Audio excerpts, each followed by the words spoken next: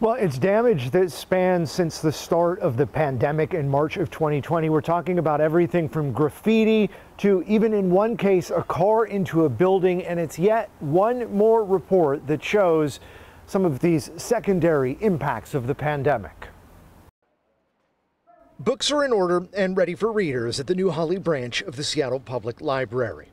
Wednesday, the 27th and final branch finally reopens after more than 18 months. This is our last branch that'll reopen, I should say, to the public, and that's a very exciting day. A reopening that comes as new numbers show the toll the pandemic has taken on the library system, specifically on the buildings. In a memo sent to council, the library reporting more than $434,000 in damage across 10 buildings over the course of the pandemic. $170,000 of that coming in the form of broken windows outside the central branch. Money to repair windows smashed by a BB gun.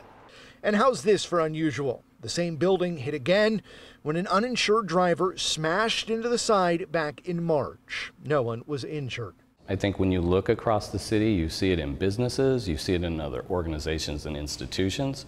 It's just the fallout of this as it spreads throughout the city. And it's not just the downtown, but it's other neighborhoods in the city as well. Cause aside, for now, the library system says it's incurred more than double in repair costs, expenses they simply didn't budget for.